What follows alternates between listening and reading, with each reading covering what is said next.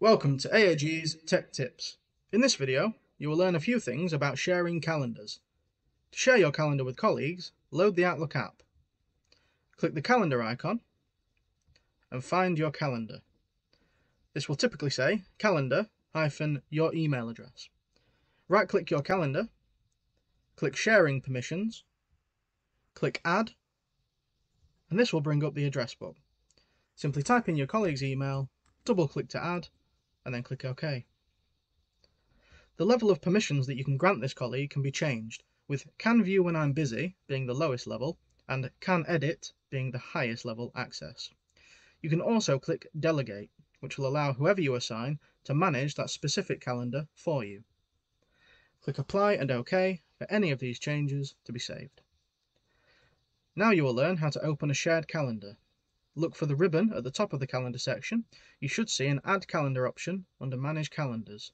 If you can't, the ribbon may need expanding.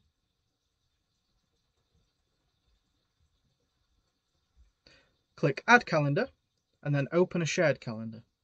Type in the email address that you wish to open and click OK. If the permissions have been set correctly on your colleague's side, they should then appear in your list of calendars on the left-hand navigation pane.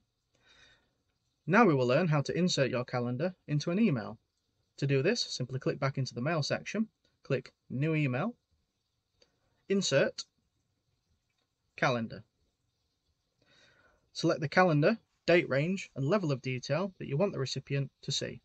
Click OK, type the recipient's email address, and send.